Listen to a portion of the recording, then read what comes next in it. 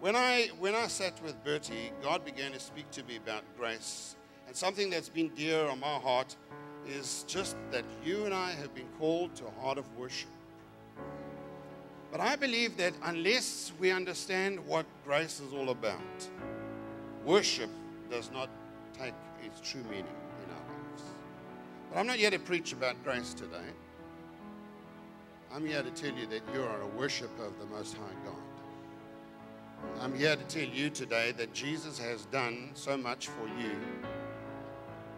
He's made it possible for you and I this day, today, to stand in His presence blameless and pure so that we can worship Him in spirit and in truth. How awesome is that? His life in you, causing you to be the Christ that He wants you to be. I go around and I tell a lot of people, when I sit in a place like this, I see a whole lot of Jesus in this place this morning.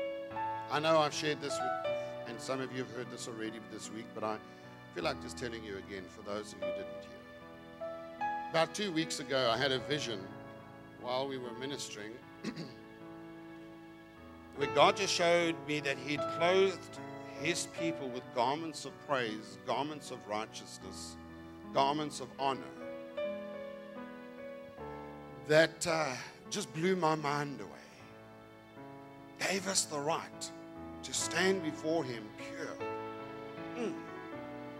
And so I just saw these vessels just walking around, doing their daily business, but just honoring Him.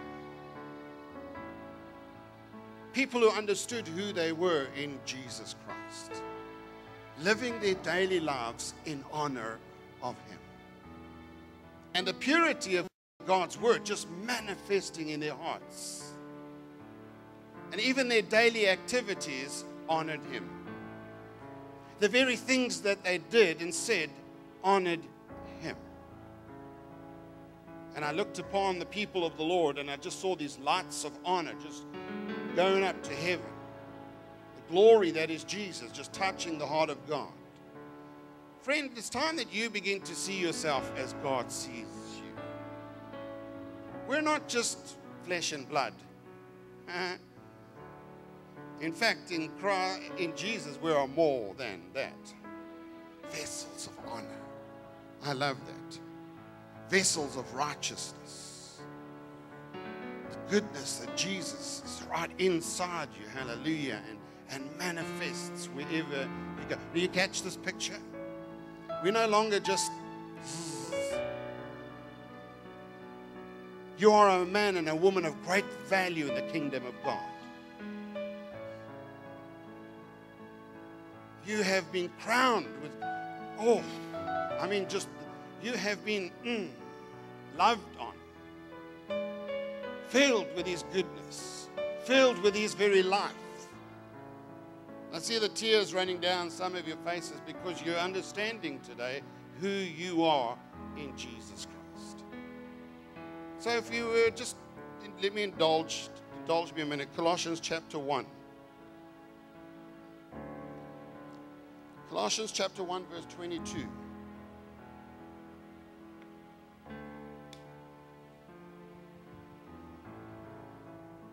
It says this includes you who were once far away from God. You were His enemies, separated from Him by your evil thoughts and actions. Yet now He has reconciled you to Himself through the death of Christ in His physical body. As a result, listen to this, He has brought you into His own presence, and you are holy and blameless as you stand before Him without a single fault. Woof.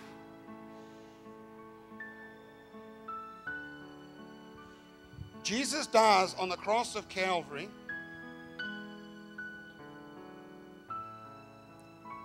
takes the sin of man upon Himself and turns around and declares you free today. Blameless and pure. Now you can understand what I'm talking about when I said the vessels of honor. Vessels blameless and pure. When you see yourself like this, then the contaminants of this earth just begin to fall by the wayside. The very things that would try to distract you fall by the wayside. Grow strangely dim in the sight of His glory and grace, because the fire of God is burning in your hearts. This is a time, church, that we see ourselves blameless and pure.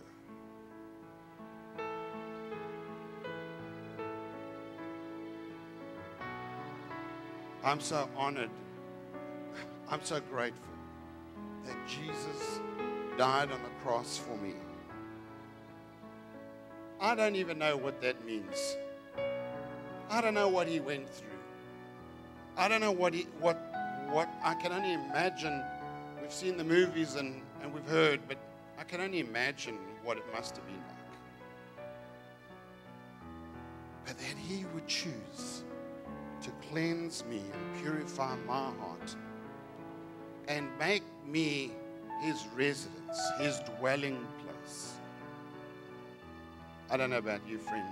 That causes me to humble myself and to bow in His presence and live my life in honor of what He accomplished in me.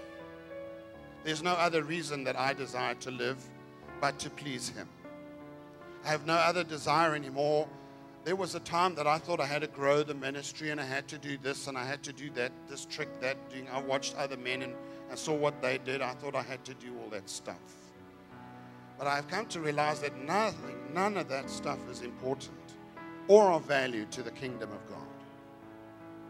None of the works of man, none of the plans, none of our plans, none of our ideas, nothing that we could conjure up is of any value to the kingdom of God. Because you see, I can't add something to something that's already finished. If Jesus said it is finished, there's nothing more that I could do to add anything to that. It's done.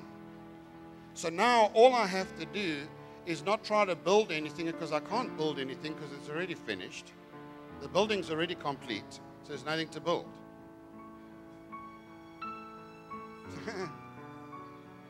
By the way, that just came, that was revelation to me right now. Thank you, Jesus. Whew. Hey, yes, I'll buy the CD. There's nothing more. So why are we still striving to accomplish or attain something that is not ours to accomplish or attain? Why are we trying to be something more than we already are?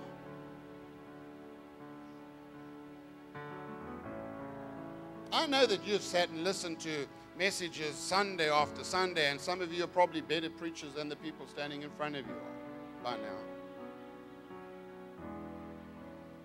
But I want to say this to you, that as you begin to see yourself as Jesus sees you, then nothing will hinder you from walking in the completeness, the fullness that is Christ. So when we prophesy and say that God's plan for this city is already in place, we are speaking in the completeness. It's done. There's nothing more that we have to do to see to it that the glory of God is established here, because it's already done. But all we have to do is walk in it. We have to live it. And how do I do that? Vessels of honor.